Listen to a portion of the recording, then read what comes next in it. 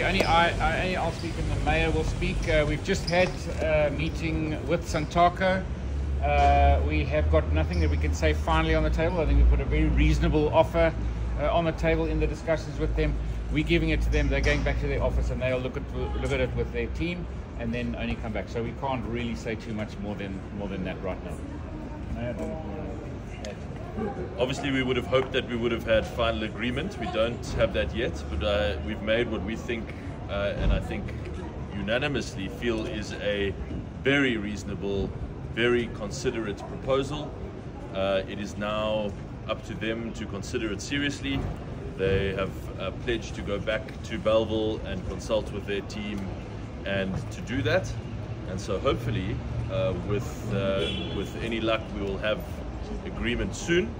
Our first consideration in making the proposals is and will always be the safety of our commuters in this city and in this province for the Premier, and with our minds on how we can keep commuters and people who use taxis and other road users safe and make our roads safer at all times. So our proposals are in that regard, and we really sincerely hope that SANTACO will now be mature, accept a reasonable proposal, and end the strike in the interests of getting back to some normalcy in the city and province. Thank you. Thank you very much.